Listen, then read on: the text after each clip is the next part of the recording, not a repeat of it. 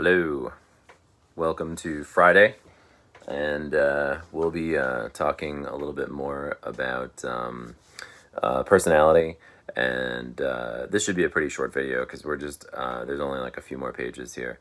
Then we are going into go into the trait perspective, which is more or less kind of what personality psychologists really believe. But the history of this is kind of working itself out. So humanistic was pretty big in the 60s, and kind of went with the times. It's since kind of taken a downturn in terms of importance or relative importance in therapy and stuff.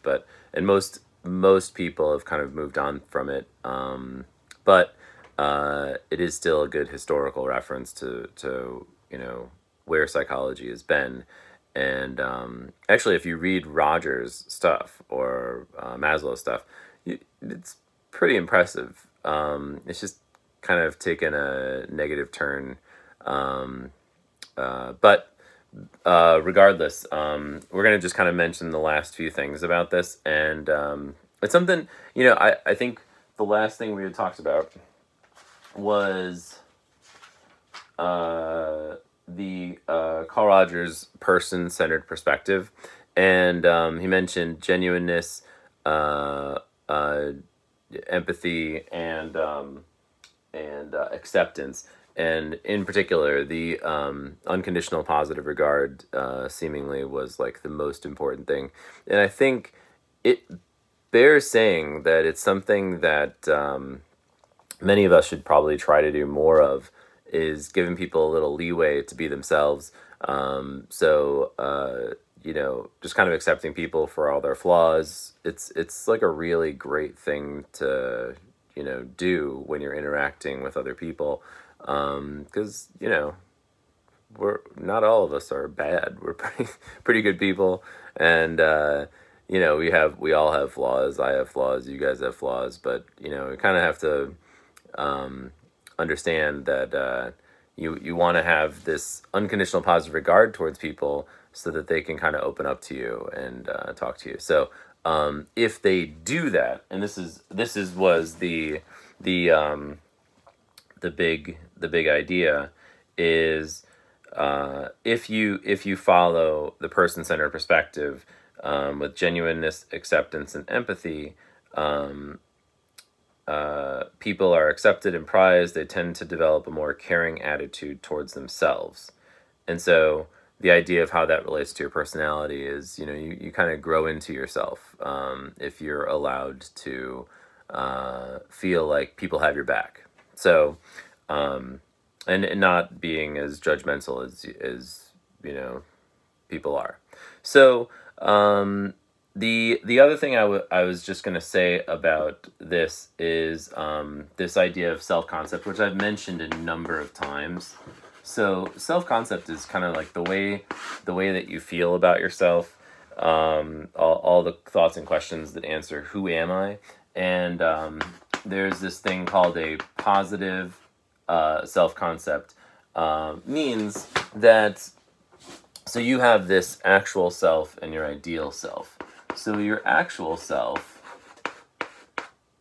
is kind of like whoever you are, like your answer to the question of who am I.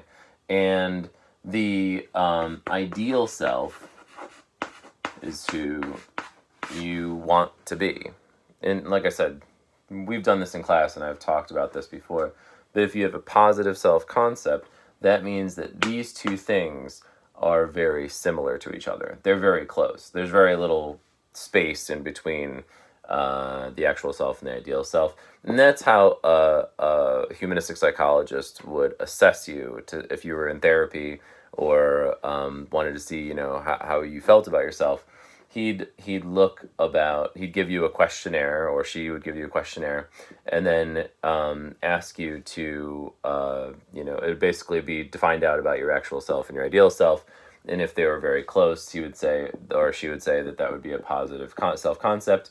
And if they were really far apart, that would be a negative self-concept. And that would be something that a humanistic psychologist would work through with you by once again, genuineness, empathy, acceptance, like the unconditional positive regard, the person-centered perspective. So that is, in a nutshell, what humanistic psychology is. The next thing you guys are gonna see is the trait perspective, and the trait perspective is really cool actually, because it's really like the best that personality psychology has right now. And so I'm going to send you a questionnaire to do, and it will give you a result for this. So I'll show you about the other types of trait perspective stuff. This is the next module. The trait perspective is there are a handful of other people that have kind of come through, but they've sort of landed on what they call the big five. And I believe the person that came up with this was a person named McCrae. Give me 1 second. McCrae and Costa. So, but the big five are sort of the end-all be-all in personality psychology, and this is all part of the next module in traits. And so next time we'll go through all these things. But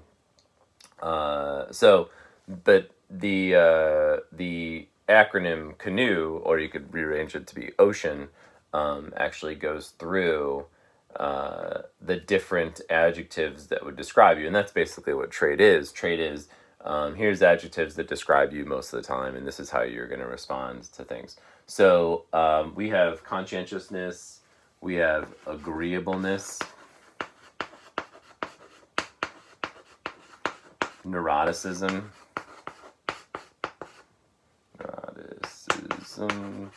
openness, is that 2 N's? 2 N's. Openness and extraversion. Okay.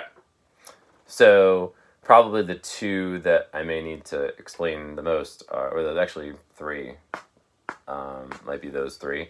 But it'll be kind of cool. You'll get it's sort of like a real life